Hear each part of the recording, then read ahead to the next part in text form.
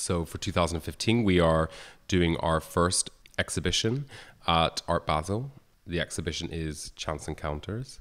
We are bringing 4 artists together: Anthea Hamilton, Paul Nash, Lucy Ree, and Rose Wiley.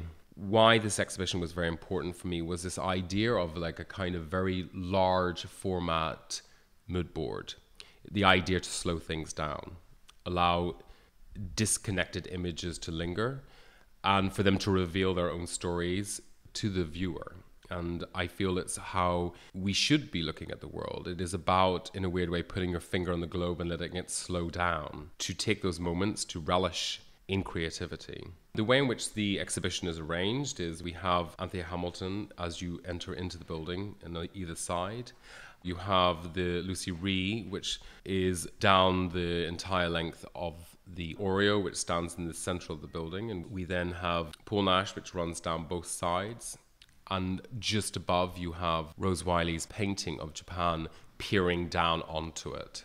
Some pieces that really stand out for me is, for example, A Pair of Cups and Saucers by Lucy Ree and Hans Koper. And I really wanted them to be included because I think they really stand for the art of collaboration.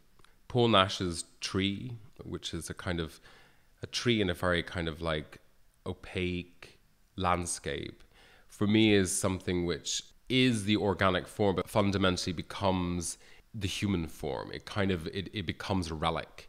With Anthea Hamilton, I'm obsessed by the purity of the perspex legs with the drape of fabric. I think there's something so definitive, so eye-catching, and it is very compelling as a piece of work.